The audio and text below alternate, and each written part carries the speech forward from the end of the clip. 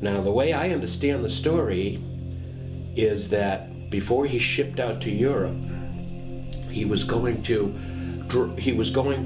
take a train to New York City. My mother was going to go on a train from Boston. They were going to spend a night together. But there was a hurricane, and it delayed the trip. It delayed the troop-carrying train for a day.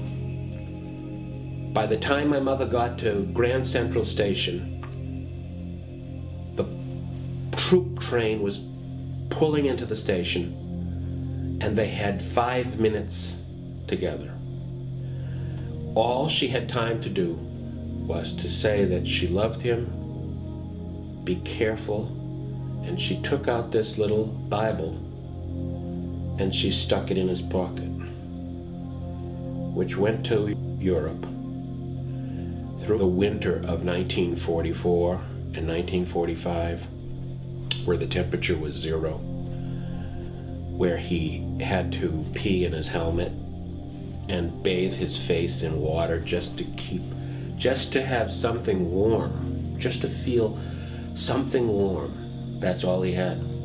There were never any, where he was, there were no PXs, there were no shows where Bob Hope showed up, there were no coffee trucks. He lived out in the woods for 171 days, fighting every single day. In order to get off the snow, he would sometimes stack bodies, German bodies, and sit on them where there had been a battle, just to get off the snow. He had a Thompson submachine gun, a K-bar knife, a .45 automatic pistol, a strand of piano wire, which was used to strangle squads that he would go out and find.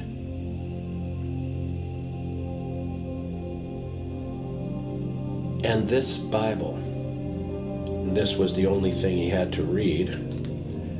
He had a blanket over his head and a flashlight under the blanket and a helmet on, creating a sort of tent, sitting in a hole in the Ardennes forest in the middle of winter, reading this little New Testament.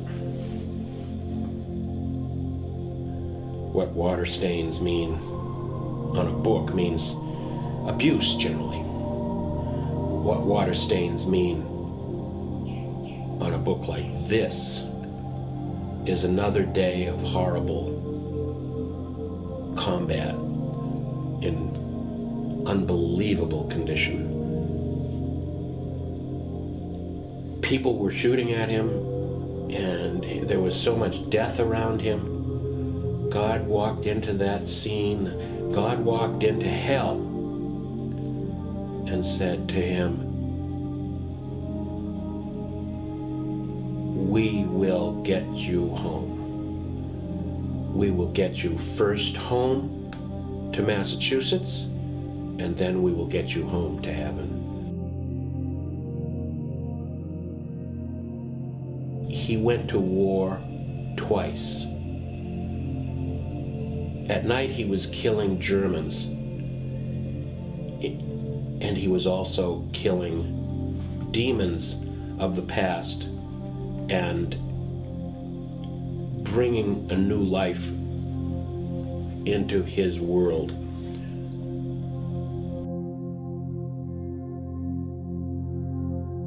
This has saved a lot of people, but for me personally, it saved one man I knew.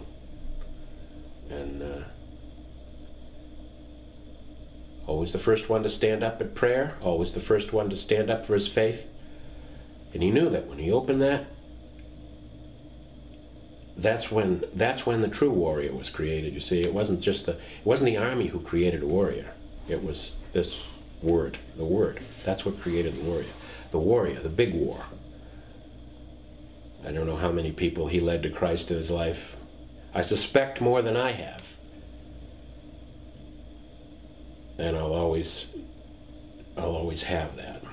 So we'll return this Bible back to the shelf tonight. You hear a lot about foxhole conversions. Well, this is one of them. There are a lot of them, and this is just one.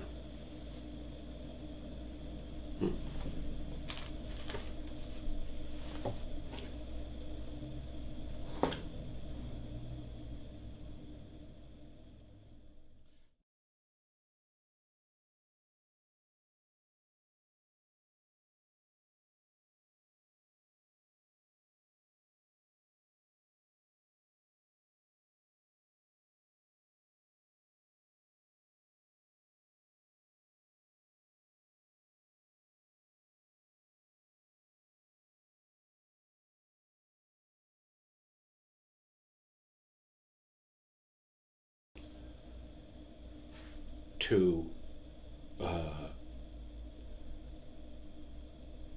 Sam Feinberg, 1941.